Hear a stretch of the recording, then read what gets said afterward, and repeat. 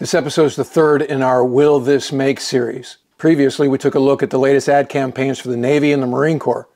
Last fall, Army Secretary Christine Wormuth made the following statement about the fact the U.S. Army only recruited 45,000 soldiers in fiscal year 2022, 25% short of their goal of 60,000. Quote, "In the Army's most challenging recruiting year since the start of the all-volunteer force, we will only achieve 75% of our fiscal year 22 recruiting goal. The Army will maintain its readiness and meet all our national security requirements. If recruiting challenges persist, we will draw on the Guard and Reserve to augment active duty forces and may need to trim our force structure," end quote. Missing a target the previous year means even more pressure on the recruiting command and their ad agency on retainer at a cost of upwards of $100 million. Obviously, U.S. Army ad campaigns are designed to make the idea of serving attractive to young Americans, which requires an effective hook, and is as much social science as it is about creating a basic idea of what the Army is all about. Are 18-year-olds jocks, or gamers, or culture warriors? Are they looking for a trade or a challenge? Do they want to serve themselves or something bigger than themselves? The Army guessed poorly with their Emma campaign last year, an animated profile of a socially conscious recruit raised by lesbians, which was blamed for adding to the recruiting shortfall and fueled the military has gone woke criticisms across the web. This year's ad campaign was just released, and the messaging is much different than the Emma ad. In fact, those of you who were around 45 years ago might recognize the tagline, "Be all you can be." Here's a classic from that era. You're reaching deep inside you, oh, things you've never known. It's been tough, rough going, but you haven't gone alone. We do more before 9 a.m. than most people do all day. Be all that you can Hey, be. First Sergeant. Good morning. Find your future in the Army. I'd like a nickel for every time I've said, "Hey, First Sergeant, good morning." Now here's the first ad from the new campaign.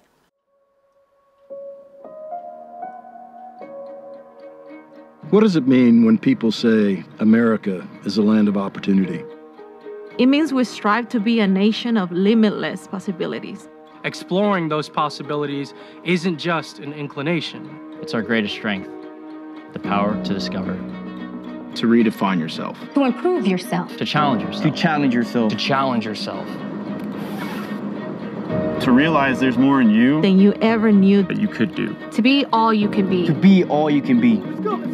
It means never assuming Something can't be done. And if it's the right thing to do, never stopping until you achieve it. That's how the U.S. Army has succeeded since the founding of this country. Since the founding of this country. Giving people an open field to explore what they do best.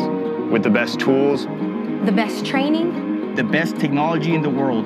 The possibilities really are endless. And the world sees that. It's what we fight for every day. Every day. Every day. Seeing those possibilities, then going out and achieving them, that's winning. And we all know that winning matters. having possibilities matters. It's what makes every soldier swear that I will support and defend the Constitution of the United States. America was built on embracing possibilities. This is what we do. This is what we do. This is what we do. We bring out the best in the people who serve. Because America calls for nothing less.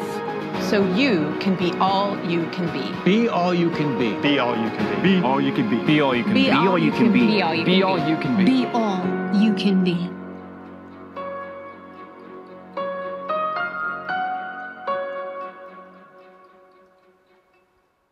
Okay, it looks like they're leaning into the fact that the Army exists to fight wars, more so than they did with the previous campaign anyway.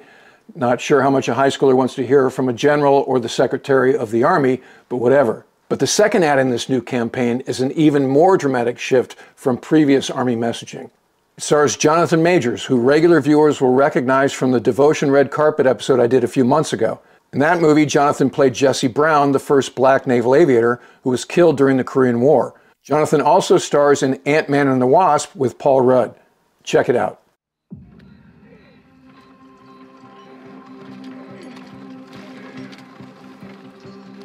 Here's a personal question for you. When you look into your future, do you see a life full of obstacles or possibilities? Back in 1775, the 13 colonies combined their outmatched forces into a unified army, beginning to fight for our nation's independence. And that was the first obstacle. The Army made history by overcoming the insurmountable. But history is never over.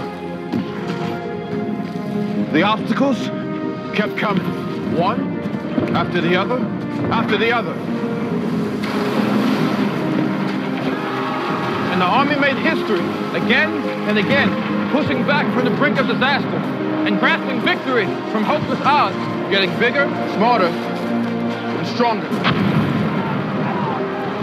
Army football wins the championship again.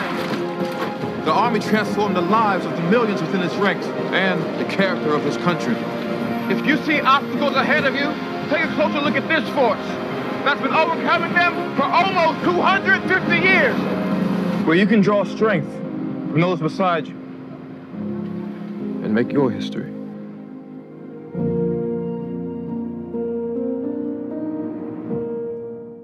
I like it a lot, but the proof of whether it's effective will be the fiscal year 2023 recruiting results, so we'll see.